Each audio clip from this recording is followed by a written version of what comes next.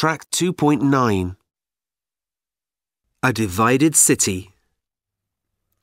In 1949, after the Second World War, Germany was divided into two countries, West Germany and East Germany. Berlin was the largest city, and it was also divided into West Berlin and East Berlin.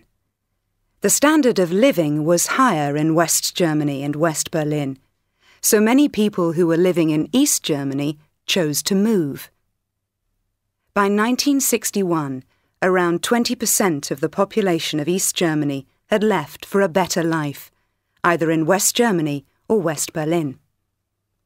The East German government wanted to stop so many people leaving the country.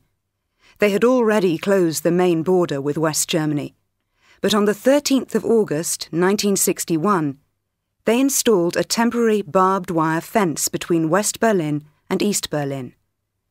Days later, the East German army built a permanent concrete wall there, the Berlin Wall.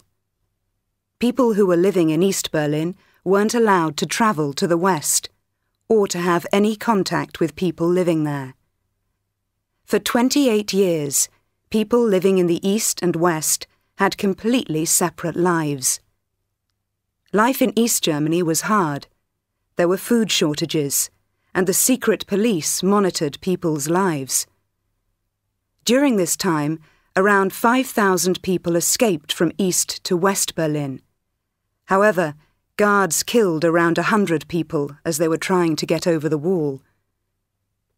By 1989, other countries had begun to open their borders between Eastern and Western Europe. On the 9th of November, 1989, the East German government allowed people to cross the wall into West Berlin. Thousands of people heard the news and came to the wall, where they met friends and family who they hadn't seen for years. Many people started to pull down the wall in a celebration of the reunification of their city.